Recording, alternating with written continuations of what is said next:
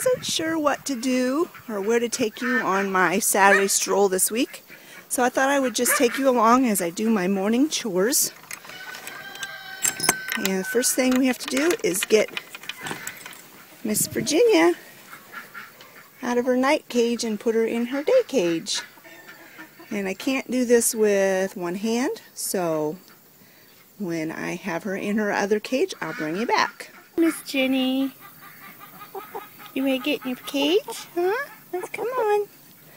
Let's get in your cage. Hi, Lucy. And my old girl, Lucy. Look at how gray her muzzle is. Okay, we gotta put you in here. Oh, you see my shadow. She loves it in here. She really does. And if you can see inside her pen here, I don't know if you can see it, but she has a couple of eggs. So I'm going to have to get something to reach in there and get those eggs. Alright, well now I'm going to go over and take care of these guys. Let the ducks out and give all the chickens their scratch and see if the ducks need any food or fresh water. You can see there where Sally's been digging like crazy. That's a whole nother story, Miss Sally. Well, looks like these guys need some food. And I'm going to get them some scratch. They're enjoying their scratch, and now I got to go give those guys some scratch. And I go through the duck pen. And the ducks are completely out of food. And they definitely need fresh water. Okay. Come on, duckies. Can they go out?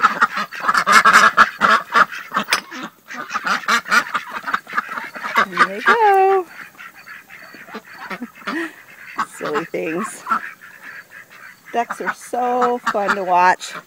They're so messy, but they're so fun to watch. Alright girls, it's time for your scratch. There they are, enjoying their scratch. One of my buffs is broody, so I'm going to have to send Travis out to throw her off the nest in a little while and collect eggs.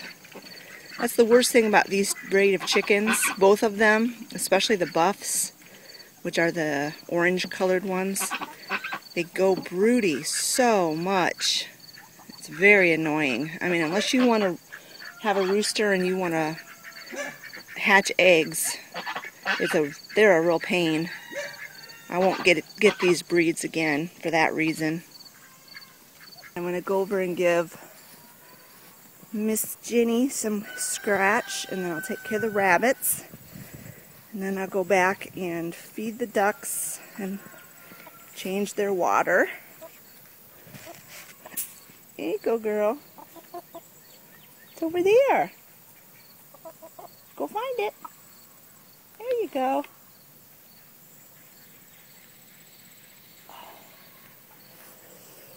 So let's go take care of the rabbits. And I'll tell you the story of Sally. Oh, about 5 years ago, she got a disc injury in her neck, which is very common for dachshunds to have spine injuries. And thankfully, she got over it with medicine and rest. Oh, you got food. Yeah, you got food. You could use a little water, though. And she's not had any more issues since then. Well, last week she started acting funny, and we really didn't know what was wrong with her. She wasn't acting exactly the same as she did when she hurt her neck the first time. So we kind of tried to take care of it here at home and just give it time. Well, a week went by and she wasn't any better. She hadn't really got any worse, but she wasn't any better. So yesterday I took her to the vet, and she just kind of, the vet is pretty sure that she just re-injured her neck from all the digging that she's been doing. It just aggravated that disc injury. So she is on 3 different types of medicine, and she has to be on bed rest for at least 2 weeks. And yeah, and $190 later. Oh, that's the reason why. I'm gonna get some food for the ducks. That's the reason why I tried to take care of it at home first, because I knew the bill was going to be ridiculous. They've got 3 pans, and all 3 of them are empty. So let me get these guys fed, and I'll be back when I'm filling their water pans. And underneath here is another duck egg back in that corner. Scott got me this grabber thing for Christmas, and I thought he was silly. I thought, what are you getting me that for? I thought it was a prank joke, but actually it's really handy for reaching down and getting eggs that are laid in a strange place. So I'm going to use this tool to get Virginia's eggs too out of her little coop. Alright, got these pans rinsed out, and now I'm refilling them. Rinsing them out is a two-handed job, so that's why I brought you back now. Anyway, I'm not going to fill their pools today. The pools are not too bad. I fill them. I change the water in their pools about twice a week. I change the water in their water pans either daily or every other day, depending on how gross they are. And yesterday I was so busy taking Sally to the vet. Yeah, she had an appointment at 11:15 in the morning, and we got there early, and they got us in right away. But it took a while. You know, it just takes time in the office. And they had to draw blood, and because they did a Lyme's test, see if it wasn't Lyme's disease, which thankfully it wasn't. And we got out of there about, it was afternoon. And one of her medications, I had to go fill it at the actual People Pharmacy.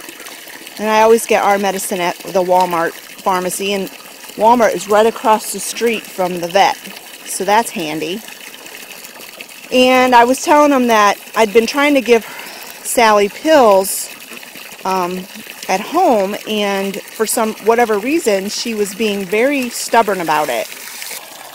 I wanted to give her a Benadryl half a Benadryl before we left, because she has a tendency to get car sick, and the vet had said years ago that a Benadryl would help with that. So I tried to give her half a Benadryl that morning before we went to the vet, and she absolutely refused to take the pill, which was very strange because I'd never had trouble giving her medicine in the past. So the vet had suggested I get some of that Braunschweiger, which is like a liver sausage, and it's really soft and malleable, and hide the pill in that. So while I was at Walmart, I picked up some of that Braunschweiger, and I'll tell you, folks, that really worked. If you have a dog that is reluctant to take a pill, you hide it really well in a piece of Braunschweiger. You give them one piece of Braunschweiger without the pill, and then you hand them the other piece of Braunschweiger, and they'll eat it right up.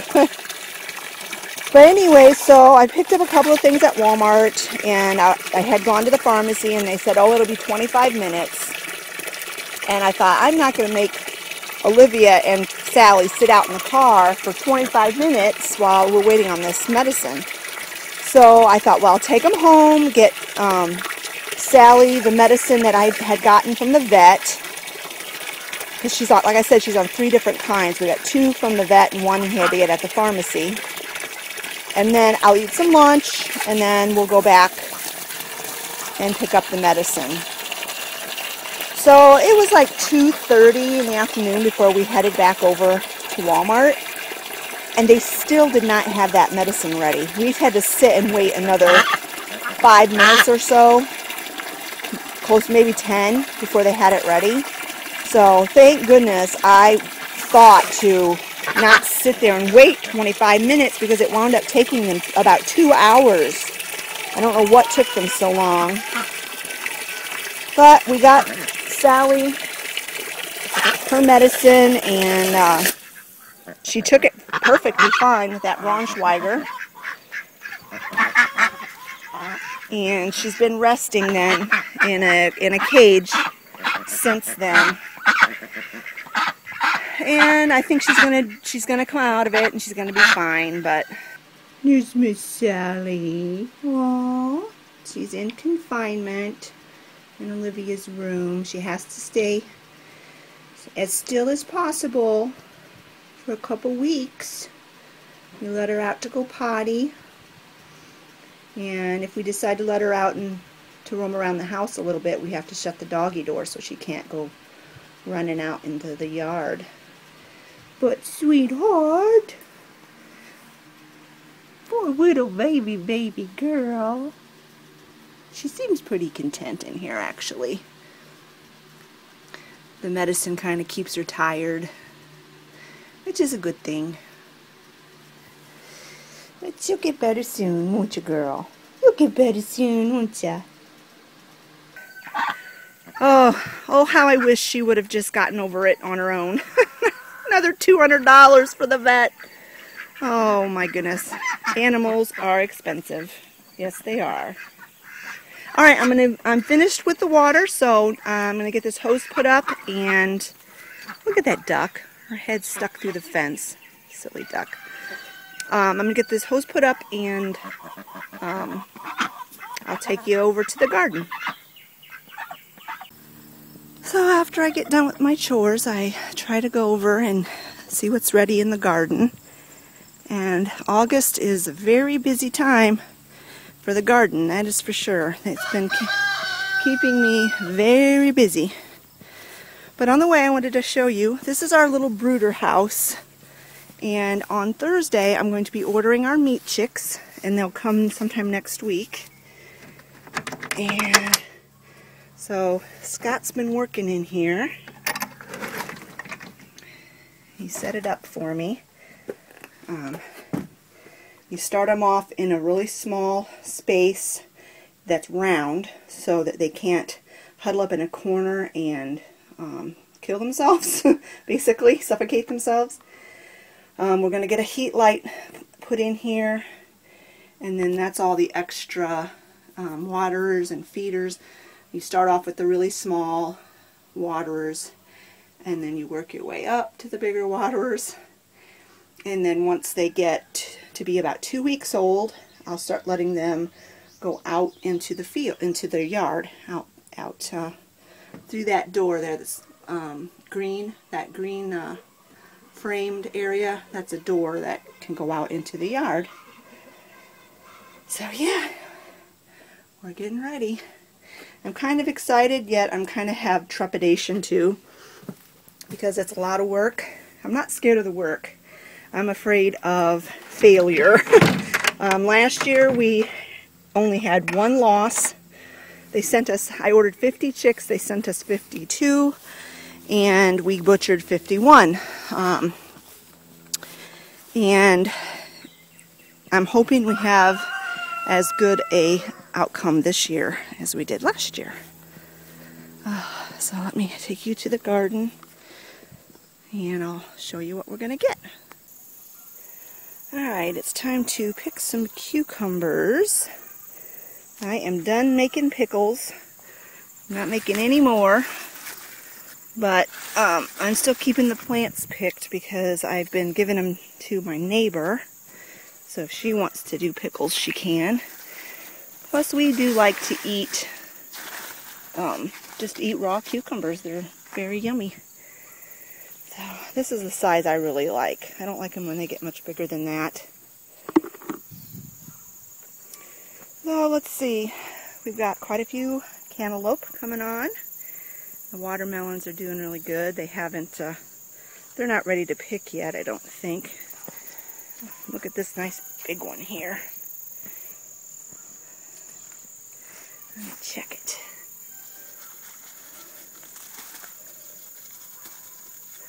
Yeah, I don't think it's ready yet. I'll be glad when that gets ripe. And look at this one. Oh, they're so pretty. There's another big one over there. Lots of melons. And, oh, look at this winter squash. Let's come see what they're doing. Try not to step on these vines.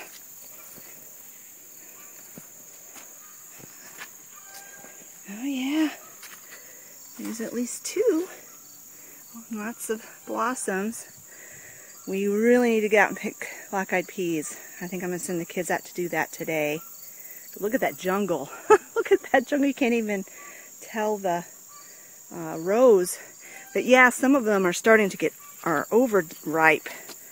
They're starting to get dry. You can see. So those have gone too long. But I'm going to send the kids out to pick these today.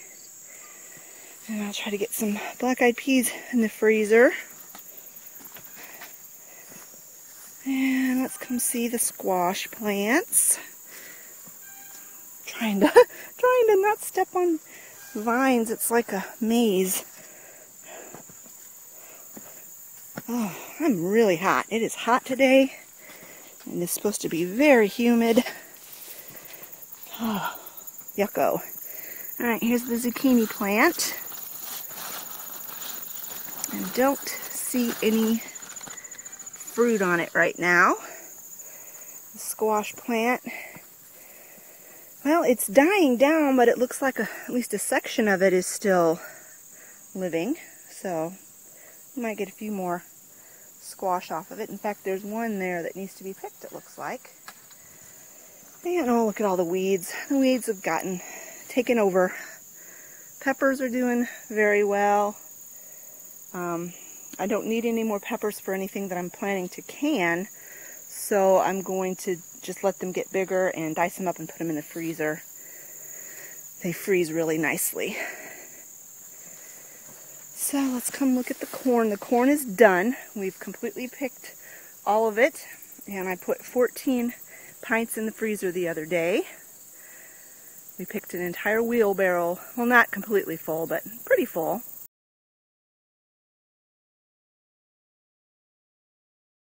And then it took us the whole afternoon to process it. And then let me pick these cucumbers and then I'll show you the tomato plants. Well, I only brought one bowl because I didn't think that I'd have this many cucumbers. Holy crud. Look at all of these things. Now these big giant ones, these big fat ones, I cut those up and give them to my chickens and they love them. I'm going to have to take some more down to the neighbor, it looks like, in a day or two. So I'm going to have to take this back to the house and get another bowl so that I can pick tomatoes. To show you what my brother has been working on, this is my dad and my brother's house. And my mom had planted this flower garden. Oh, she worked on it for years and years and years. And the last 3 years of her life, she was sick and couldn't do anything. And we were too busy taking care of her, and then last year we were all in a state of grief, too much so to do anything with this garden. But this year, my brother has been working his little hiney off, and he put all this edging along the front, and he's working on getting it weeded, and he's going to plant some more perennials in here, some sun-loving perennials. He still needs to get that all weeded in there. And then he made the little walkway there to go to the hose, to get to the hose, and then he's mulching it. So I think it's going to be so beautiful when he gets it all done. That's a climbing rose that never really has done very well, but we're hoping now he put it on this trellis thing. Maybe it'll start doing better. And I can't tell you what these flowers are. I really don't know. I'm not good at it. I think those back there are some sort of a lily, like an Easter lily. And I think that's a poppy that it's done for the year, so that's why it looks dead. But anyway, I think he did a fantastic job, and it's going to look so nice when he gets it all completely mulched and weeded. And my mom would be very happy to see it. And maybe she can see it from heaven. Okay, I'm back with an empty bowl. I'm going to pick some more tomatoes. The only thing I still want to can is some spaghetti sauce that I can also use for like pizza sauce or whatever.